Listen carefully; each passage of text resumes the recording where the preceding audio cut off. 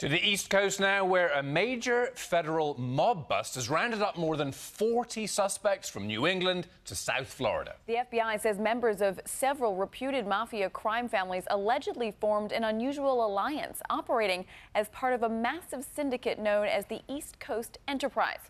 ABC's Lindsay Davis has the latest.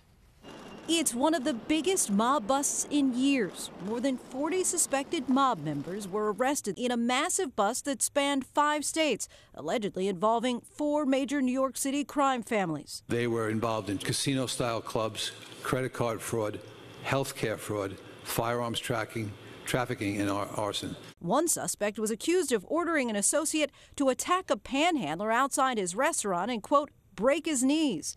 Among the suspects arrested, many colorful nicknames like Tony the Cripple, Mustache Pat, and Nicky the Wig. Pete the Killer. Kind of names you've heard before in classic mobster movies like Goodfellas. Jimmy Two Times, who got that nickname because he said everything twice, like... I'm gonna go get the papers, Also arrested in a separate case, the grandson of the Teflon Don, a.k.a. John Gotti.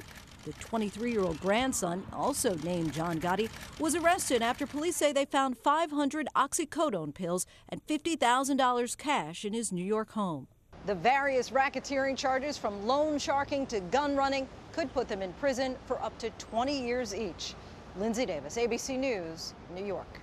Our thanks to Lindsay. Wow, pretty impressive. 46 arrests, huh? I love the mundane details, though, of them meeting at rest stops along highways. And speaking in code language, and it is like an episode of The Sopranos. It is. Jimmy Two Times. But get the papers. Jimmy Two Times. One of my favorite movie lines of all time.